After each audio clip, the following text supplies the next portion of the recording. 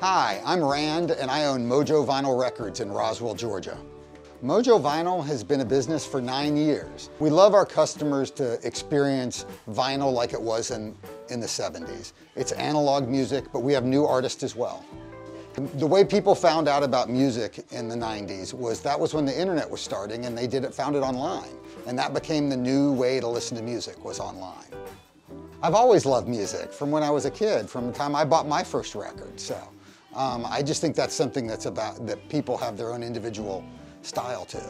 Well, there was a couple reasons why I opened up Mojo Vinyl. One was I wanted another business to do. I wanted a little small retail store to do.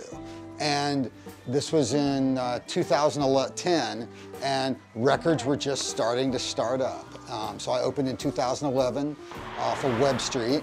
And as they say, the rest is history, other than I'm in my 4th location. A record store is very dramatic in the community, in fact, because we buy records from people that are wanting to get rid of them, and then we sell them to other people in the community. So we actually are sort of recycling things, because people from Roswell and the Atlanta area sell us the records, and then we sell them to people in Roswell in the Atlanta area. To me, we're helping on both sides. A typical day at the record store is playing music all day and talking to people about music and selling them records.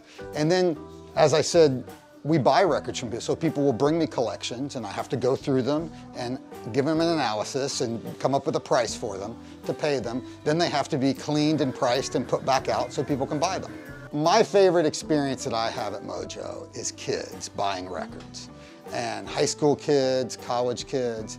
And I love it when they bring mom and dad, because they want mom and dad's opinion on which Beatles record they should buy. And that's like a beautiful thing, because I know mom and dad are like going, they're asking me for their musical opinion and they don't ever ask me anything. But it's really fun, and I think that's my favorite part.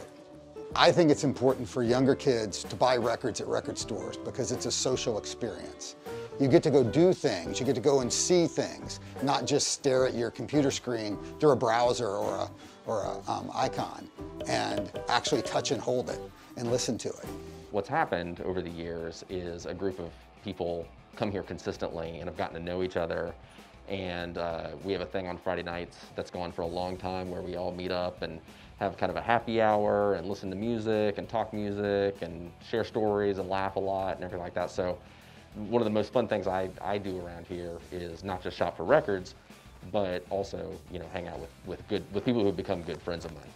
A trend I've noticed during the pandemic, because everyone had to stay home, and records are a great thing to listen to and do at home.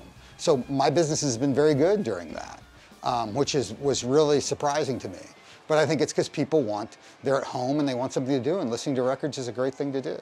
I think Mojo and music in general connects to people mostly because it inspires you. It's like, you know, there's people that like country music, there's people that like rap and hip hop, there's people that like heavy metal music, you know, and it's like, it's what connects with you.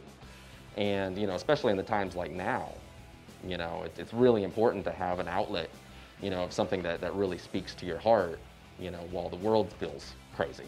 Music is important. Like, I can relate to a lot of lyrics and stuff, and I listen to music a lot. Like, it gets me like through a lot of things, just like listening to music and like zoning out everything else. I just love music. I mean, who doesn't love music? And I think records are the best way to listen to music. For the future, I just want to sell more records. I'm going to look at a collection on Monday that's 20,000 records. It's going to be totally mind-blowing. Oh, I think the future of music is strong. I think records are strong.